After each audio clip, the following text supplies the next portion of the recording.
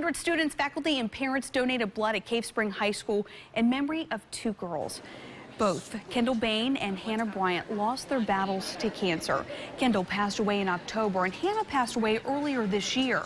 According to Virginia Blood Services, 76 units were collected, which equals to 228 patients' lives affected by today's blood drive. The blood drive was advertised in our school lunch, and everybody came together and used this as an opportunity to help people, and especially for Kendall and Hannah. Today's blood drive was not open to the public, but there will be another blood drive open to the entire community in memory of the girls, and that's coming up in May.